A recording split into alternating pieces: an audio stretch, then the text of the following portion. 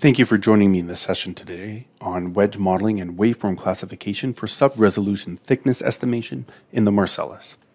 My name is Dennis Ellison. I'm a solutions consultant for AspenTech Subsurface Science and Engineering, formerly known as Paradigm.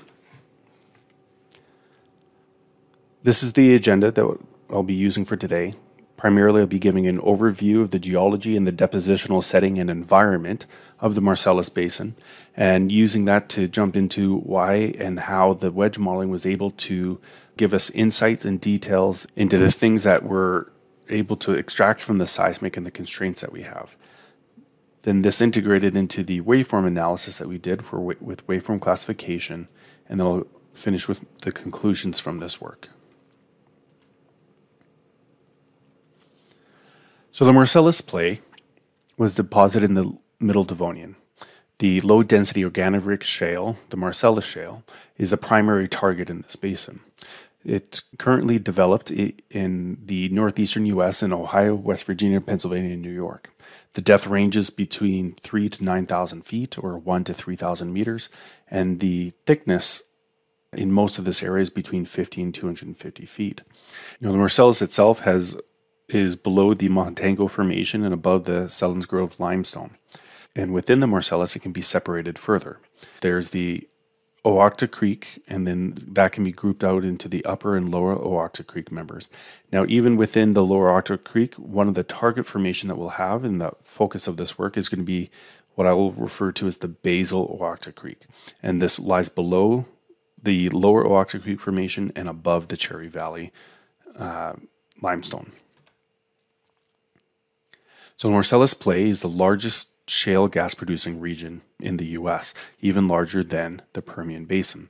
There's a number of controlling factors on the success of the wells in this region, though. The depth, thickness, TOC, porosity, permeability, and a number of other things come into play here.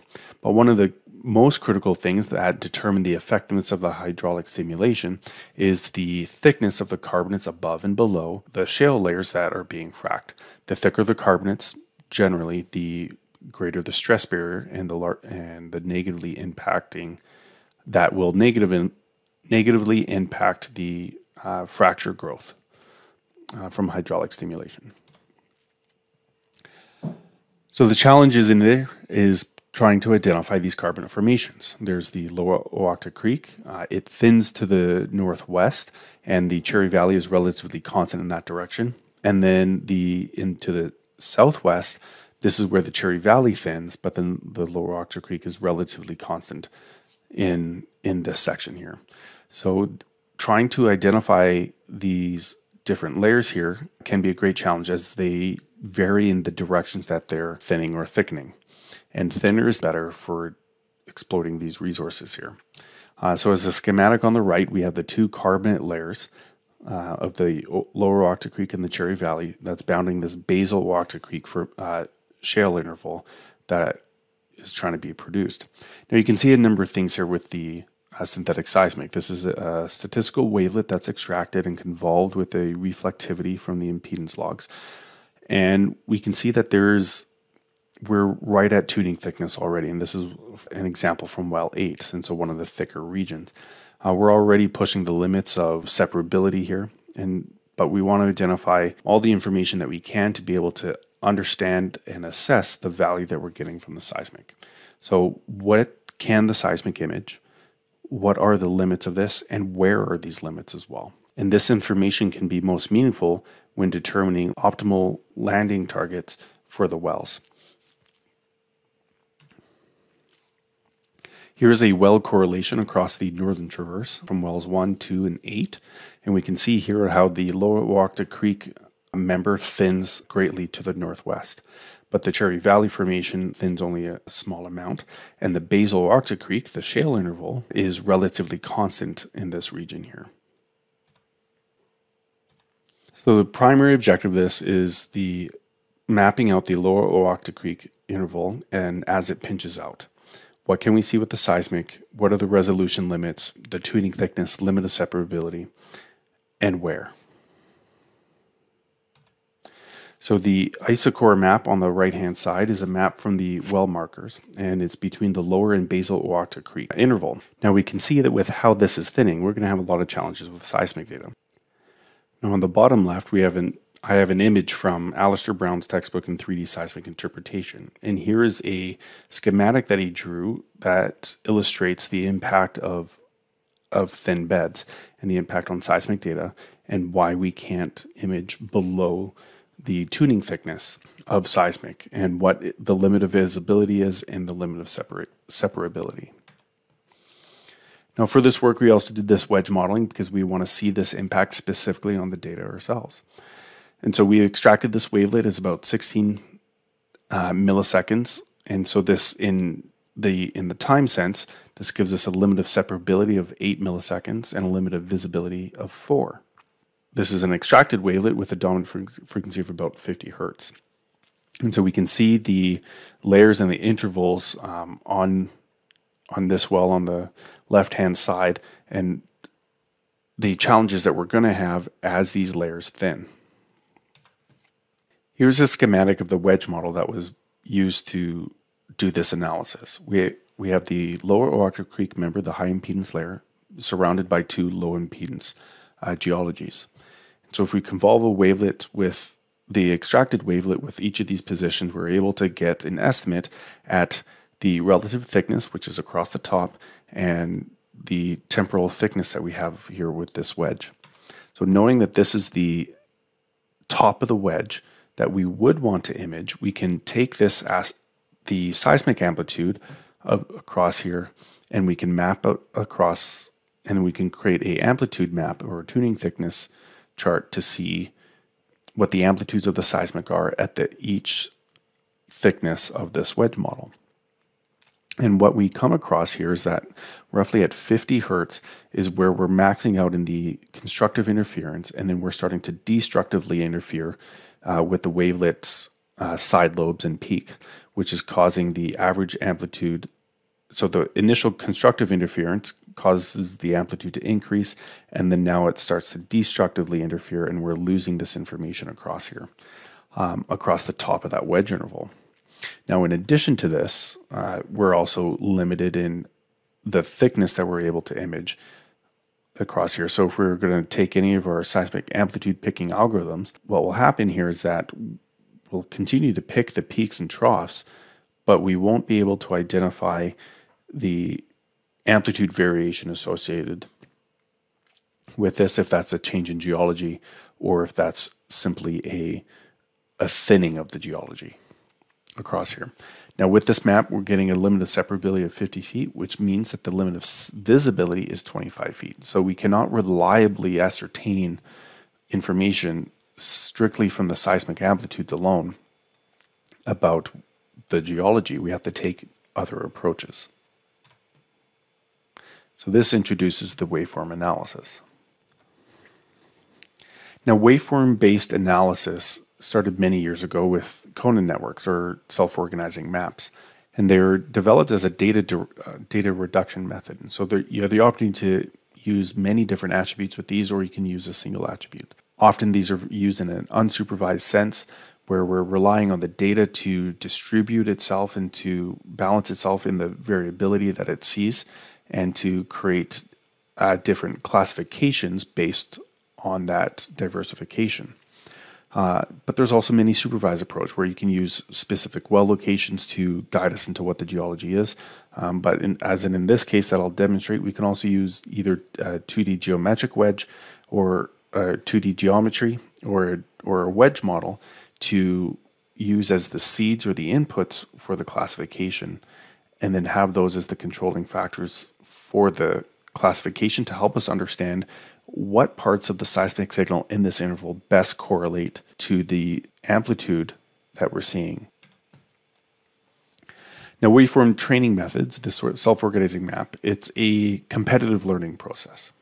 Each node is dependent on its neighboring nodes, and the closer the neighbor is, the more competitive they will be with each other. So in self-organizing maps, we have this data space, which is in purple here, or the training data, and we want to fit the measure data or the seismic or the mesh here to that data space and be able to map it out. At a node at a time, it goes through and it selects a data point within the data space, and then a node from the training space, and then a node from the data space, and then it pulls it until there's alignment. And we can see in the second image that it's pulling the adjacent data as well. And then this happens recursively with every data point from the seismic or the grid data here until it fills the training data. In a animated schematic, this is what it would look like if we had 3 different clusters and then tried to fit this grid of data to those clusters. And so these data points are linked and tied to each other. The ones that are closest to us are easily classified, but data points that are related to each other but want to be classified as different facies start to compete with each other. And so the reliability of these data points become less, even though they will end up being classified as one or the other. And though this makes sense, especially in areas of transition, where we're going to have unreliable values at the boundaries of different facies here.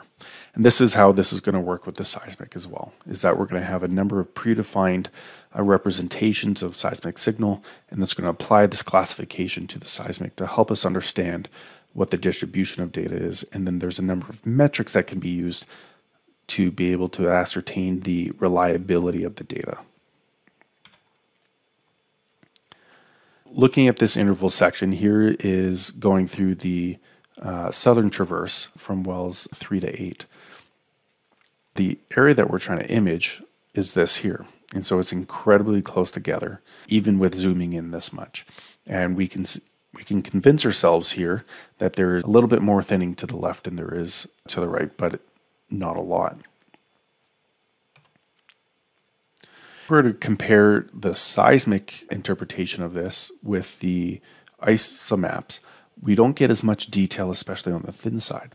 We're able to reasonably map the thicker sides near well 8 to the northeast, but to the northwest and to the southwest, we're not doing as good of a job. We're hitting this limit of resolution here. We're not seeing anything decreasing to the same degree or gradient as we are with the isochord maps. And this is the limit of separability with the seismic data. And the content of the seismic data is prohibiting us from imaging what is necessary in the subsurface. So how do we overcome that? Well, one approach was with this waveform classification. So using that wedge that I had before, we created 9 different classification schemes from 5 feet to 45 feet. So each color represents a specific thickness of reservoir. And we did this wedge modeling where we thinned the carbonate layer and kept the shale layer constant and created these synthetic models. So we can see with this thicker wedge, we hung this on the base of the basal low octave creek where we had the top of the other carbonate layer, and then we can see the other layer coming through here and starting to pinch out. And this is the wedge model that we have for this interval. And so this wedge model represents the interval lower Oocta Creek, the carbon above the basal, thinning by this degree.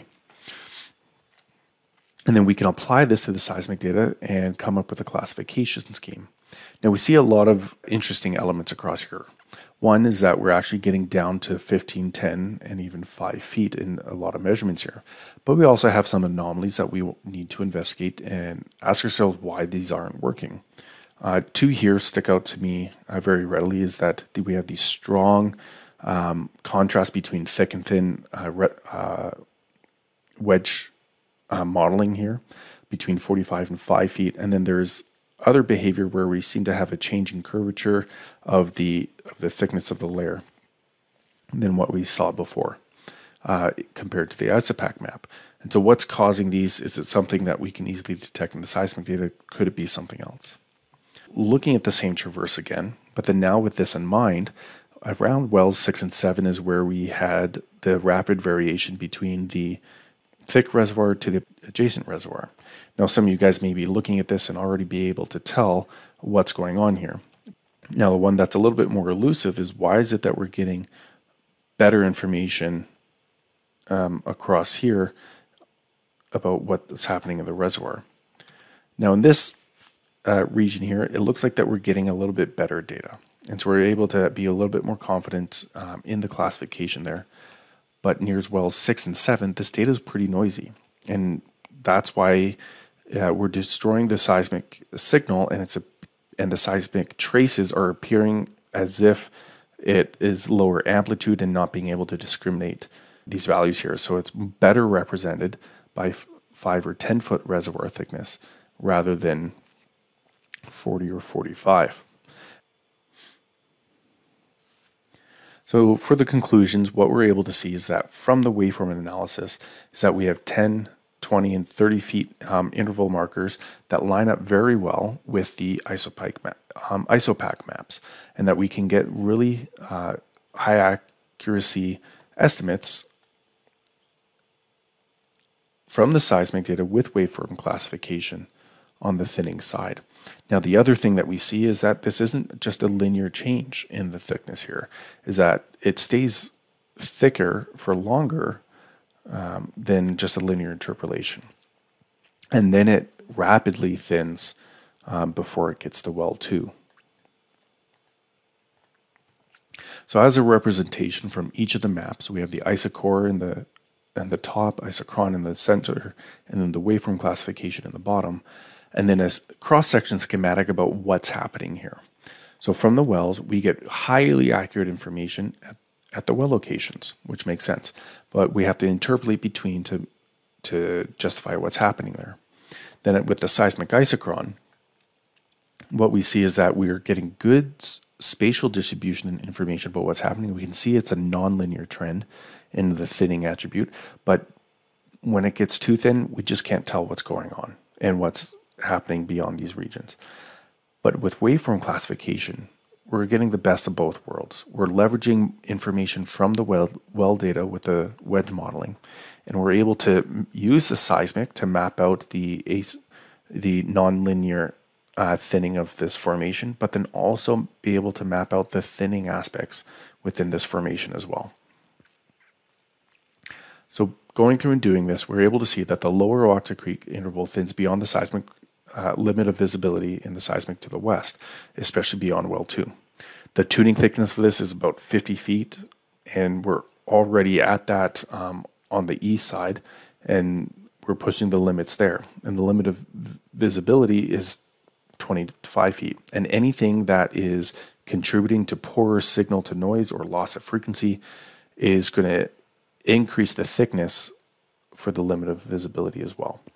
And so but one thing that we can be confident in is that the seismic thinning trend is consistent with the isocore trend maps and tops, and the seismic captures the nonlinear variability in the thinning trend in the subsurface. Thank you for your time and your attention for this presentation. If there are any further questions, feel free to reach out to me at dennis.ellison@aspentech.com. Thank you.